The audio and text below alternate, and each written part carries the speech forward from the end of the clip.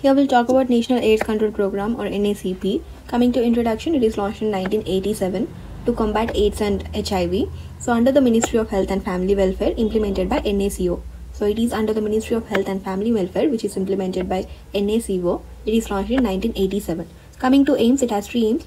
1, to stop this prevention of further transmission of HIV. That means prevention of further HIV cases and decrease in morbidity and mortality associated with HIV and decrease in socio-economic impact from the HIV, right? So prevention of cases, morbidity, mortality and socio-economic impact from the HIV. So these are the 3 aims of NACP. So it is conducted in 5 phases, NACP 1, 2, 3, 4, 5, right? So the one is from 92 to 99, 99 to 2006, 2007 to 2012, 12 to 17, 17 to 24. So this is the latest NACP 5, which was conducted from 2017 to 2024.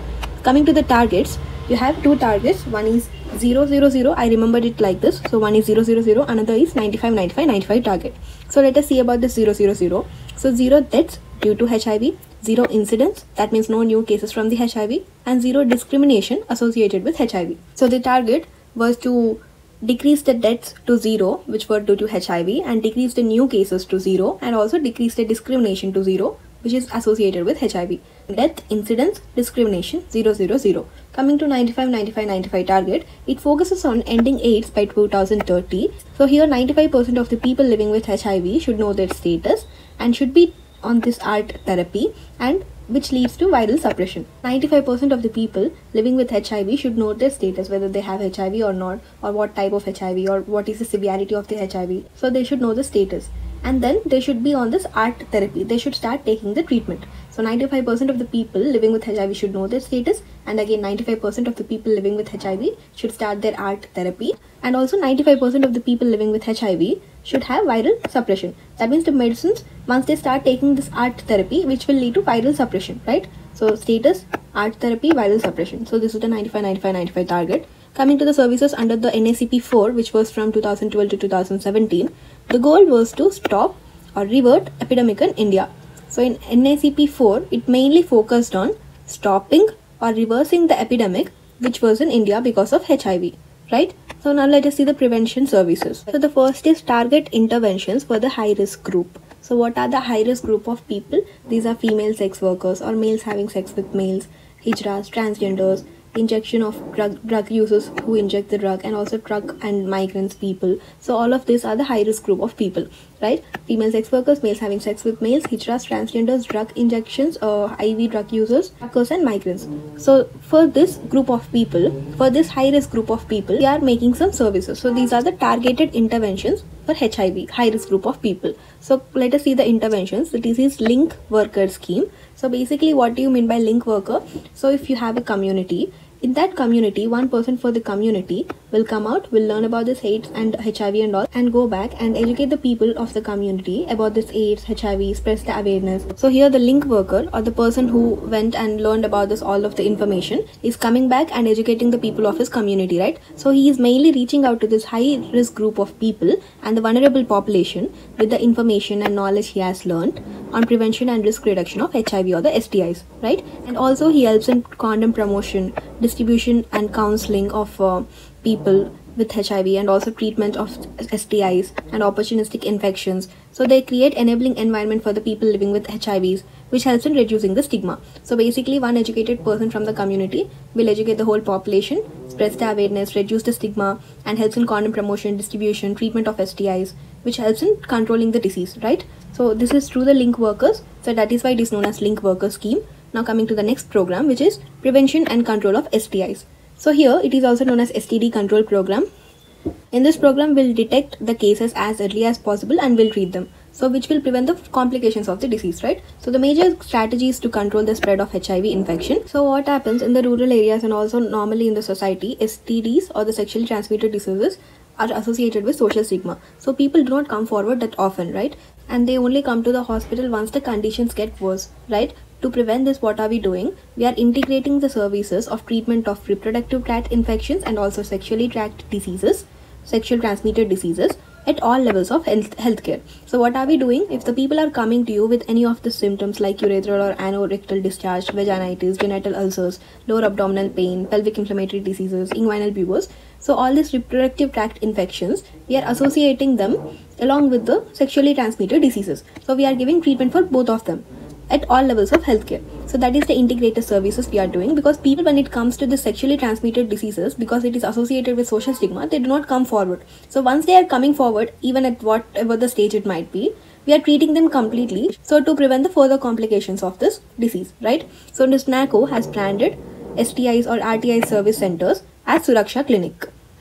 So here you have 7 kits. The first kit is grey, green, the third is white, blue, red, yellow, and last one is black. Just remember the last one is black and the first one is grey, which are like similar colors, right? And in between you have green, white, blue, red, yellow. First one, you have to remember this discharge. So urethral discharge, anorectal discharge, and cervicitis. For this, we'll give this kit 1, which is the grey color. You have some medicines in it. And in the kit 2, it is given for vaginitis. So it is in the green color, the kit. Kit 3, 4, 5 are given for genital ulcers. You have different varieties of genital ulcers. So for, depending upon that, you'll give kit 3 or 4 or 5. But remember, the 3, 4, 5 are given for genital ulcers. And the last one, bubo, this black color kit is given for inguinal bubo, right? And this yellow color kit, it is given for lower abdomen pain and pelvic inflammatory diseases. So this is about the Suraksha Clinic. You have 7 kits. Grey, the first one is grey, last one is black. In the last one, you will give it for the bubo. The first one you give it for the discharge. And in between, you have green, white, blue, red, yellow. So green is given for vaginitis, white, blue, red. This 3 is given for genital ulcers, the kit 3, 4, and 5. And this 6th one, which is yellow, it is given for lower abdominal pain and pelvic inflammatory diseases. And coming to the next strategy, which is blood safety. So even if you go for this blood donation or any other thing, or blood testing and all, then take the blood and test for this HIV, HPV, HCV, syphilis, and malaria. So all these tests are done to check if in case any person is having this HIV or HPV or sexually transmitted diseases, right? So this is the screening technique which is implemented by government to screen as many people as possible. So blood is tested for detecting any infections. Zonal blood testing centers are there which link to other blood banks, and overall it helps in screening the whole population for this HIV and all, right? So apart from this blood safety and the above services, we also have HIV counseling and testing services, prevention of parent to child transmission, condom promotion, IEC and PCC, which is information, education, communication, workplace intervention. So these are all the strategies to prevent the spread of HIV. Comes to care, support, and treatment. For that, lab services of CD4 testing and investigations, right? CD4 testing is important for detection of HIV. Again, lab services for CD4 testing should be there. Early detection of HIV in infants, children less than 18 months of age, and free first line and second line art therapy so that people will come forward and take the treatment. And pediatric art therapy for the children, right? So this is for adults and this is for children.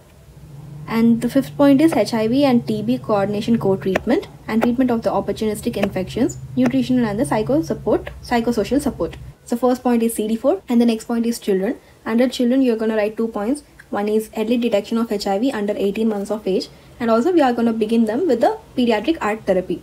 And then comes the adult. So write about this free distribution of first line and second line art, and also you are providing this nutritional and the psychosocial support. So these are the 2 points which is related to adults.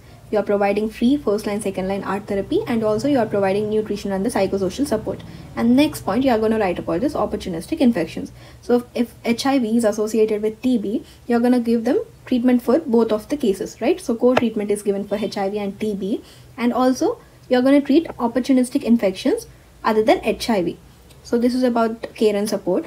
And here we'll see about National Strategic Plan for HIV and AIDS and STI in the 2017 to 2024, that is NACP 5, right? So this is the phase 5. So here again we have 3 goals related to 0-0-0 strategy. One is 0 new deaths because of HIV, 0 new infections, and also 0 discrimination or the stigma associated with HIV. So write about 0-0-0 and then write about the states and UI. What is states and UI? So according to this prevalence or incidence of HIV, we are going to divide the states into mature states, emerging states, and the low states, right? So in the mature, you have high incidence and prevalence where the disease is high, the frequency is high, and in emerging, there is a rate of increase in rate of infection of the disease, and in the low, the situation of this HIV is low in this state, and you have to maintain it that way because it's a good thing, because you have low number of cases in that place, you have to maintain it that way. Coming to the objectives, so first we have to decrease 80% of the new cases by 2024, and 95% of the people living with HIV should know their status, 95% should begin this art therapy, and retention by 2024. Again, write about this 95-95-95 strategy. And then elimination of mom to child transmission of HIV syphilis by 2020. Elimination of HIV related stigma and discrimination by 2020. Facilitate sustainable NACP services delivery by 2024. So in the objectives of this national strategic plan, we are going to write 95-95-95 strategy, right? So first we'll write about this 95-95-95 strategy. And then we are going to write decrease in 80% of new infections by 2024. So first 95, and then we'll write about this 80% point. Afterwards, we're going to write about 2020. So in 2020, what they are trying to do, they're trying to stop transmission of this HIV from mom to child and also stigma. So write about mom and the stigma, right? So first we are going to write about 95, then about 80, and then about 2020, where mom and child and stigma comes. And then will facilitate the sustainable NACP service delivery by 2024. The IEC, which is Information, Education and the Communication, under which you have this red ribbon clubs. So here, a group of people will stand up for this HIV and all. So they'll spread awareness about it. So group of people from the same age group. So this encourages this peer-peer messaging on the HIV. So they'll also clear their doubts and myths about this HIV. And they promote voluntary blood donations. Right? So this is the importance of red ribbon clubs. And now let us see about this art regimen. So here we have 3 categories.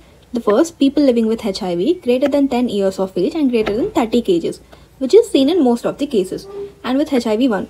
So for them, we will give this tenofovir, lamivudine, efavirenz. So these are fixed dose combination, single pill given once a day. And next comes people living with HIV less than 30 kgs, right? And abnormal serum creatinine levels. So I remember it because less than 30 kgs will be having less muscle mass, and also serum creatinine is somewhere related to the muscle mass, so right? So they'll be having some abnormal creatinine levels. So the people living with HIV with less than 30 kgs and abnormal creatinine levels, we are going to give lamivudine and efavirenz, which is same, and instead of tenofovir, we are going to give abacavir, right? And then comes the last group of people, the females who have been treated with nevirapine first or exposure in the past. So females with the nevirapine exposure in the past, so for them we'll give tenofovir, lamivudine, but in the place of efavirenz, we are going to give ritonavir. I remembered it because in the nevirapine and in the ritonavir, we have R and N. So if the females are exposed to nevirapine, which have N and R, you're going to give ritonavir, which has R and N. And now comes the fourth category, where the pregnant or breastfeeding females who are having HIV. For them, if they are never exposed to this nevirapine, we are going to give the normal art therapy, which will give for this about 10 years and about 30 kgs. That is tenofovir, lamivudine and efavirenz, right? If they are previously exposed to this nevirapine, that is tenofovir, lamivudine and ritonavir, right? So this is about this art regimen. So this is about it. Bye.